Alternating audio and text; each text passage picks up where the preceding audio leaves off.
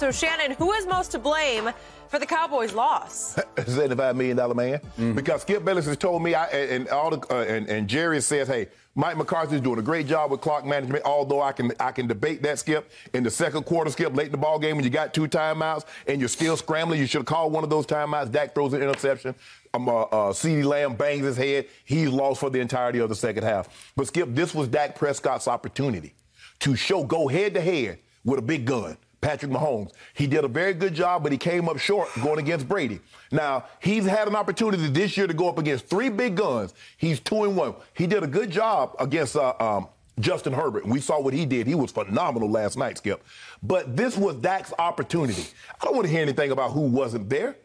Doesn't matter about that, because Aaron Rodgers went on a short week to Arizona without his top 3 weapons, missing offensive linemen, missing defensive players, and came away with a victory. So don't tell me about Ty Smith. I don't want to hear about Amari. I don't want to hear about CD going out of the ball game. He gets paid as a big game quarterback, so he got to deliver big game performances. 9 points, Skip Bayless. He couldn't even get the ball in the end zone. 0 for 2 in the red zone with an opportunity to get Tubbs, and he come away with 9 points. The defense did their part because he turned the ball over early, and the defense says, nah, you're not getting in the end zone. You're not going to get there. Picked him off, strip sack. No, the defense was phenomenal. Now you tell me this is the #1 offense in football, the #1 scoring offense. And I've always said this, I'm a firm believer in this. It does not matter where you're ranked. Can you do what you need to do when you have to do it? Well, you just need it. How about give us 16? You average 32, give us 16 and put some pressure on Kansas City. You average 455 a game. Can you give us 350? He couldn't do any of that yesterday. First half stats for Dak Prescott. 13 of 21, 68 yards, an interception. 3.2 yards per attempt. Is that worth $75 million? Well, let's go to the third quarter. 7 of 10, 70 yards. Really, Skip? And then the fourth quarter, game's out of hand. Empty calories again. 8 of 12, 78 yards of INT. Now, they keep telling me they left Dak in a blowout against the Broncos to get some timing. They tell me they left him in against the Falcons to get some timing. Okay. Timing should have been on point. Started the game, what did he do with Michael Gallup? Yeah. This is why I would refuse to concede the division to you. Because I told you it was just going to be a matter. You were close. No. At one point you did. No. I knew it was just going to be a matter of time that Cowboys would do Cowboy things. It's not over yet. I was actually like Jerry Reinsdorf with Scottie Pippen. No, don't sign it. Don't sign it. I had to talk you out of conceding that bet. I'm glad you did. Thank you. Now, I got a hunch or a feeling that you're not going to mention this, so I feel I give it to it at home. Have I spoken yet? No. I just say I got a feeling. I ain't say what you're going to say. I just say I got a feeling. Well, the show's almost over. No. I'm going to turn to you right here. Here's the Skip. QBR, Pro Football Focus say QBR on a scale of 0 to 100, 100 being the high, 0 is the bottom. You want to know what Dak Prescott? I know exactly what it was. Tell the people at home did. It was a big old 1-0. A what? 10. A 10. A 10. That's 1/10 of 100, right? Ooh. That's what it was. He was a 10, and I'm not even sure he deserved the 10. So I was surprised he got it that high. Well, if you were, you got a Vanderbilt degree, you know the Harvard of the South, that's what you call it.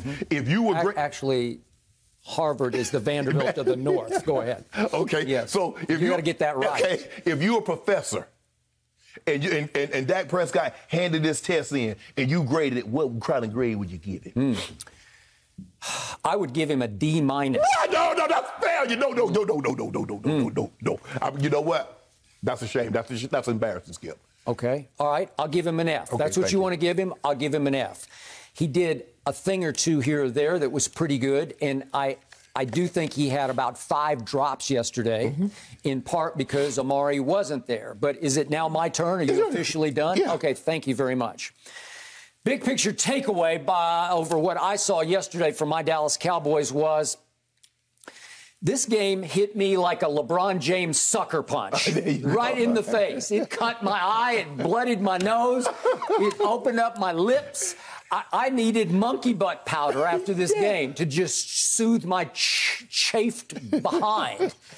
The point was, I got hit double shot. I took it double. It was a blindsided number one and blindsided number two, because the blindside number one was my defense that you have completely written off as below average, as exposed, played its tail off once again. They played well. They played really well. My defense, led by Micah Parsons, and as Dorrance Armstrong said after the game, he is a monster. Yeah. He is a flat-out monster. He had 2 more sacks. And without him, I just don't even know if they could have stayed on the field. But they did stay on the field, because if you told me before the game that my defense could hold Patrick Mahomes to 19 points at Arrowhead, high decibel Arrowhead, where they despise the Dallas Cowboys almost as much as they probably do any of their division foes. And yet, as ecstatic as I was by that, if only my quarterback could have played like my rookie defensive end. And let's be clear about this. He's a defensive end, and I've been just banging the desk over here.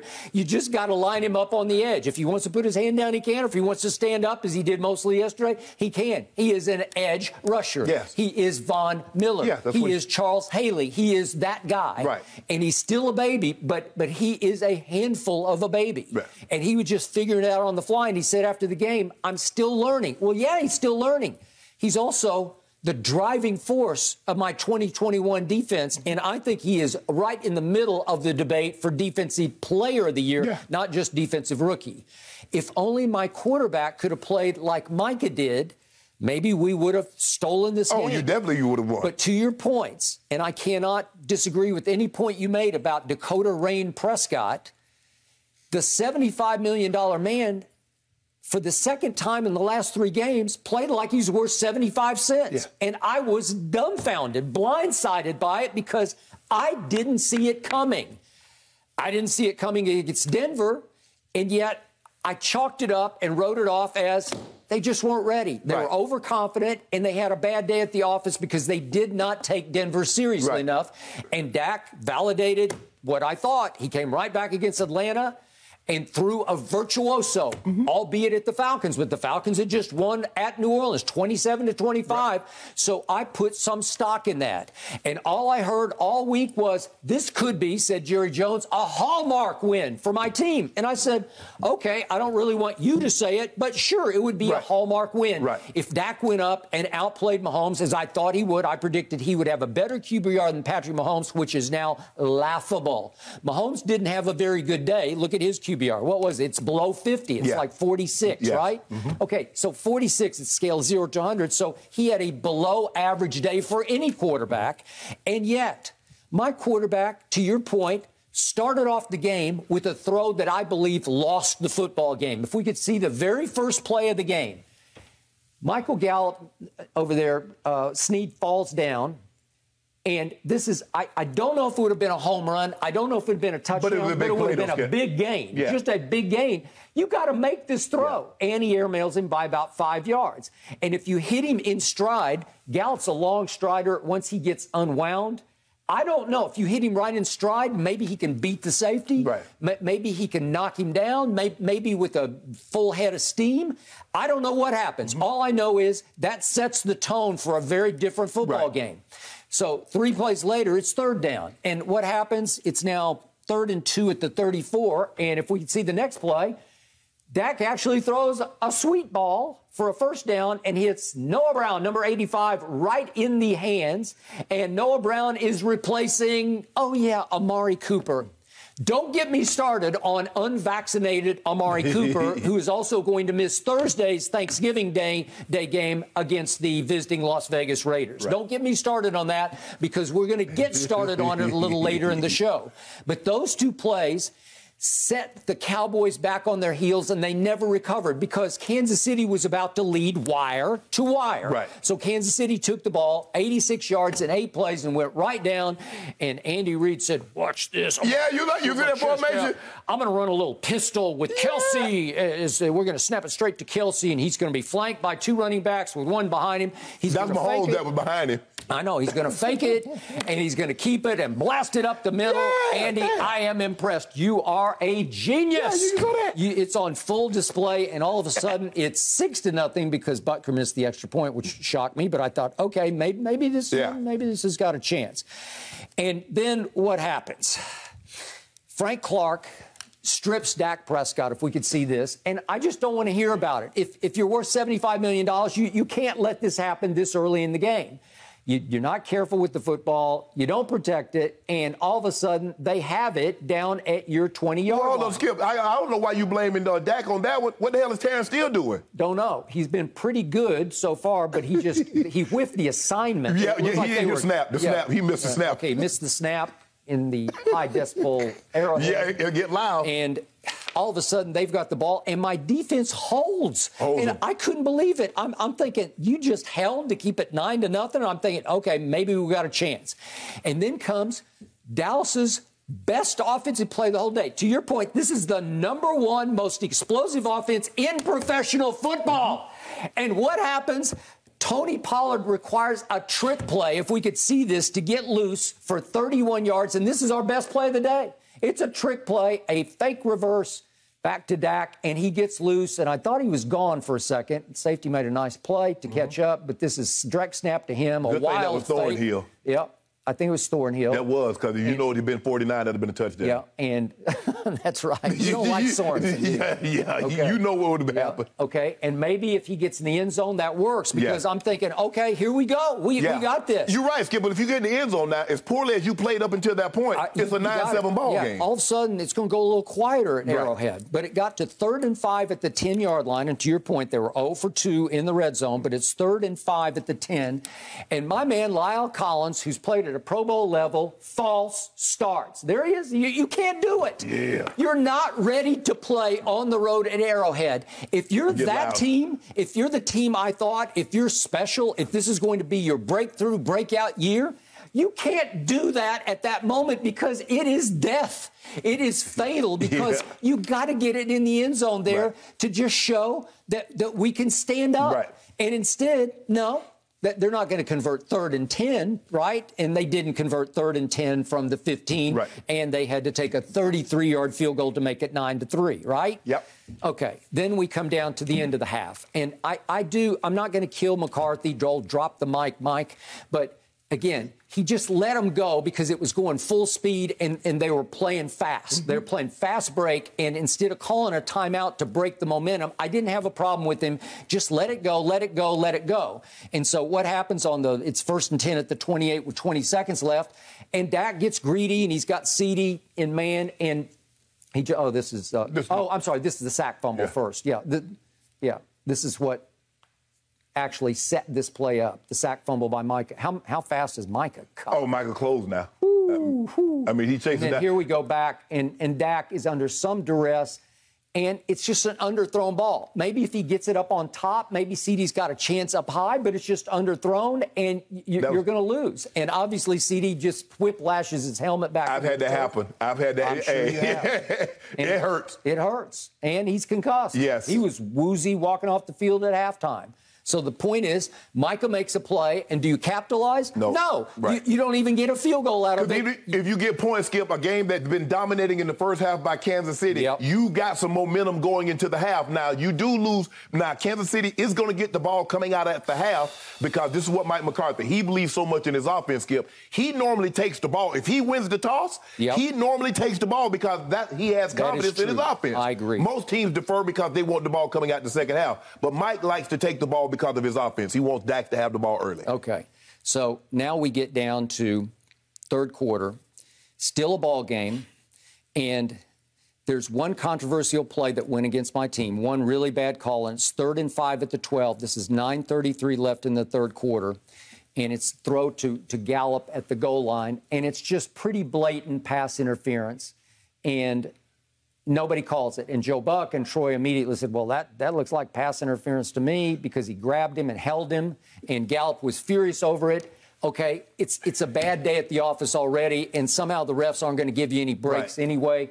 If you get that call and you score, you get it 1st and goal at the 1 and get a touchdown there, Well, all of a sudden, it could be 16-10, and it would feel a lot different than 16-6. Am I right? But here, yeah, you're right. But we also saw Van Der Esch do the exact same thing, face guard the running back, and that could have easily been called defensive pass interference. This is in the end zone, so this is a game changer. Are you sure you would have scored from there?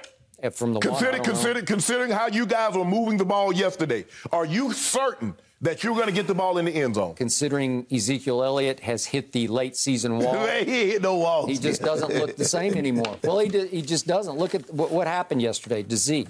Did he do anything? Help me out. No, he had 9 for 32. Play-by-play. 9 of 32. 9 for 32. That's 3.6 yards a carry. He looked like he was running in Cabo sand to me. Am I right? If you subtract Tony Pollard, 31 yards on a trick play, if you subtract it, my team ran 15 times for 51 yards. You like that? That's barely more than 3 yards per carry. Well, Skip, if you watch the game to see the way the game was played out, they were saying, you know what?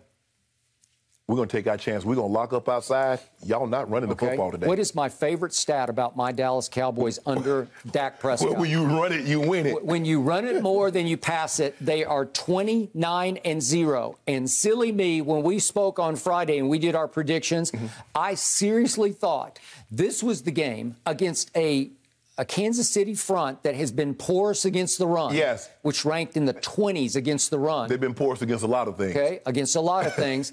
I just thought it's Zeke and Pollard and Pollard and Zeke and Pollard, and that they would run it and try to keep Mahomes off the field and try to control the clock more than they would throw it. Do you see what happened?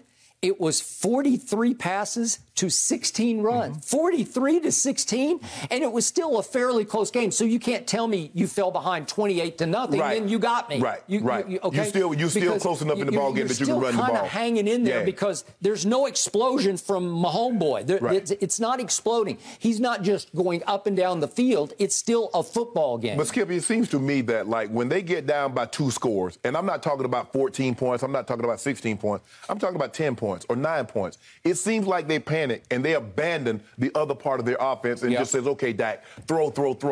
At 9-0, at 16-6, you're still right in the ball game, Skip. Still right in the you ball don't game. have to go back and drop back and throw. But, Skip, I thought if you go back and look at, and I campaigned for this, I said, I love the Chris Jones. I say, but Chris Jones can't be your defensive end. I say he's most disruptive. I say he's extremely quick for a DT. I say he's back inside. He's average quick for a DN. And Skip, he whipped everybody. He gave it to Zach Martin. You know he was going to give it to the center. They just moving him up to find somebody. Find a weak link and have at it, Chris Jones. And he showed you why I believe he's the second best defensive tackle in football behind Aaron Donald. Yesterday is why you pay a guy that kind of money. Okay, now back to the sequence in the fourth quarter. Again, should have been called pass interference on Gallup, but it still leaves you 4th and 5 at the 12. And I thought, drop the mic, just go for it, because it just felt like it was teetering on, we got to cash. No. Because if you cash, again, you make it 16-10, and instead, I'm going to take the field goal, which shocked me because he is go for the throw. Oh, yeah. Okay, and so you make it 16-6. So now let's go a little later into the quarter. Let's go down to 9:43 left in the fourth. This is 1st and 10 at the Dallas 41, and he gets Cedric Wilson free. Dak escapes, and he has to kind of throw it off the wrong foot here. But he's escaped. He's gone for a touchdown. Dak underthrew that by about 10 yards to me. Yeah. And again, maybe he just couldn't get enough on it. Right. Maybe it's the wind is a big factor. Skip, it's kind of hard to judge when you're moving forward. I got it. But so you're like, I don't want to overthrow him, but he underthrew it. He underthrew it. This is another play where you can turn the noise down, man. Right. If you get this up and Cedric catches it, and he's capable, man. Well, if he throws it out there, Skip, it's a touchdown. It's a touchdown. If you just get the ball up to Cedric, he's not very big, but he had a couple of yards. Right. And he had to stop and come back and fight just to save the interception, which he did. Yes. But if he's free, all of a sudden, guess what the score is? Wait a second. That would have made it 19-16. Okay? Well, now is it not a game? Oh, yeah, absolutely. Now you put the pressure really on Kansas City to execute their offense. Right. And then negative Cedric was in that last-ditch drive, and I don't think this would have mattered that much, but it's 2:24 left in the game. It's 1st and 10 at the Dallas 22. Dak threw a good ball to Cedric and just hit him right in the hand. That hit coming. Yeah. You know what's coming, Skip. I know. You know what's coming. You know. Exactly. Okay. And hit him right in the hands. But you got to suck it up and catch this. Is it going to change the world? No, it's not going to change it because you're still down 19-9 at that point. Playing cover 2 here. Okay. I don't want that. Which leads to the final throw of the game, and I can't put this one on Dak because Chris Jones made another play. He got his hand up, and he got his hand on the ball. If we could see the final interception, and this closes the books on the Dallas Cowboys. But I'm not so sure that wasn't going to be picked anyway, Skip, because I don't know. I think you looked like you was throwing it to 17, but Swede was going to uppercut it anyway because they playing 2-man. It looked like they playing 2 trail. Yep, I got it. Well, they playing 2. They playing straight 2. Okay. So the point is, Dak Prescott had another miserable game on the same order of the Broncos game, which was at home against an inferior opponent. This is on the road against a superior opponent. Doesn't it remind you of the game in New England? The 9 points and how the opportunities were there. You mean back in 2018? 2018. Yes, Dak. Yes, or Philadelphia. Yeah, when they had opportunity after opportunity, and you felt that they could just make one play. If they could just get one play, now all of a sudden it's going to turn the momentum in their favor. And for whatever reason, they weren't able to make that play. Skip, I thought their defense was outstanding yesterday. Once they settled down, because, they hit them with the big drive right down the field, and then they come right back and get another, make it 9-0. Yep. But I thought once they settled in after that, the defense played really, really well. And Michael Parsons, Skip, man, I told you. I said, now somebody, you know what? A lot of people didn't really understand. Are we going to play him off the ball? Are we going to be a pass rusher? When you got a guy like that, Skip, just get him and let him go play football. That's what you do, son. Go attack the guy with the football. And that's what he can do. He might be leading the league in sacks if they would just put him on the edge from the start. You might be right. Because they tried to get cute with it. Yeah. We'll have him cover the back out of the backfield. Right. We'll have him dropping coverage. Yeah. What good is him dropping in coverage? Nothing. What is that going to do? Nothing. And obviously, I'm down both my starting defensive ends. There's no DeMarcus Lawrence. There's no Randy Gregory. And they're not going to be ready to play by Thursday. Right. And then there's no Amari. And now there's no CD for Thursday. Right. So I know the Raiders have just fallen on their faces. Yeah, somebody put a hole in the pirate ship, Skip. It's sinking. Something happened, and they got rocked at home by Cincinnati yesterday. But they are still dangerous because of the quarterback. And I just don't know that I love my chances even against the Raiders because we're just decimated. Now we're shell-shocked. You should feel good because you are at home. So that should give you some consolation. You don't have to travel. They're going to have to come to you. Skip, you should win this game now. You're a more talented football team. You have a better quarterback. You should win this game. Now, if you lose this game, Skip, you're going to be in panic mode. Well, I'm already in panic mode because then you turn around 1 week later on a Thursday night at New Orleans, no bargain. Right. And then all of a sudden, we have not made one trip to one division foe yet. Right. So we have 3 games on the road against Washington, Giants, Philly coming up, and we got Arizona at home. No cakewalk to close. And Arizona and Philly is starting to play better. They're letting Jalen Hurts run around. They're running the football. Skip, I think they had, 50 rushes yesterday for like 250 yards?